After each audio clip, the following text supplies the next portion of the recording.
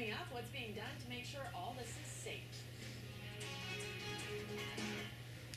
Drones in the skies, it's a new Wild West, and it can be dangerous. Yeah, while the government tries to figure out how to regulate the drones, more and more people are buying them and flying them. Inland Empire Bureau Chief Rob McMillan has an important safety message for owners.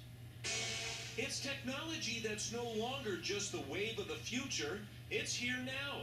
Ski resorts are using drones to scout their slopes, wineries to watch their vineyards. There are even drones out there designed to take selfies. This has a little chip in it. So it's no surprise that at this year's Academy of Model Aeronautics Expo in Ontario, drones were flying off the shelves. This past Christmas and the holiday season, we saw a tremendous flux of drones being given as Christmas presents or gifts.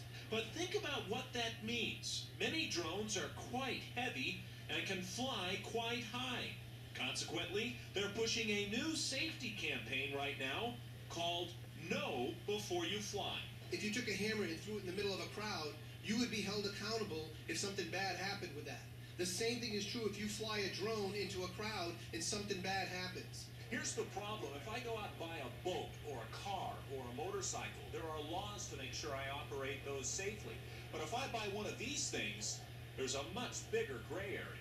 Among other things, the folks at Know Before You Fly are reminding people who use drones to fly no higher than 400 feet, to contact the control tower before flying within 5 miles of an airport, and not to fly over unprotected persons or moving vehicles. You can lose just that quick. For now, folks at the Federal Aviation Administration are still trying to come up with specific laws to manage how people use this technology. Of course, while they do that, people are already using it. In Ontario, Rob McMillan, ABC 7 Eyewitness News. Those images, though, are amazing. Great video. It's going to be tough to regulate, though. How do you keep Yeah. a handle on all those people? A lot of work to be done. Yeah. So.